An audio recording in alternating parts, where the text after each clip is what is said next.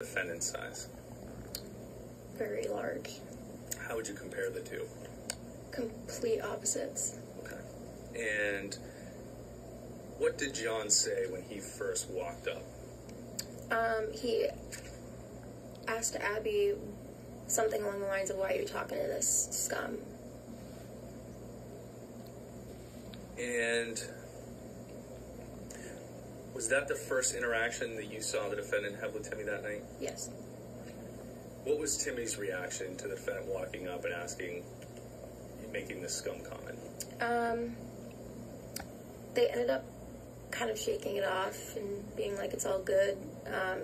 Shook hands, and everyone kind of walked away. Okay. And so when they left the group, where was the next place you had any interactions with Timmy or Michael? A little bit later on, me, Nicole, and Abby went back up to the bar, and Nicole was ordering another drink, and Timmy and Michael came up to us. So that was when we saw them again. And when you say up to the bar, was it that big bar that's up towards the front, or is it that little side bar off to the side? The big one, like up the ramp. Okay. And can you describe for us what happened during that interaction?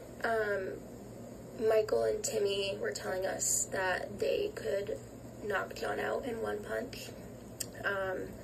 They claimed that they were pro fighters. They were just saying that they were going to fight John, and we were just like, we didn't really think that they were serious, so we just ended up walking away.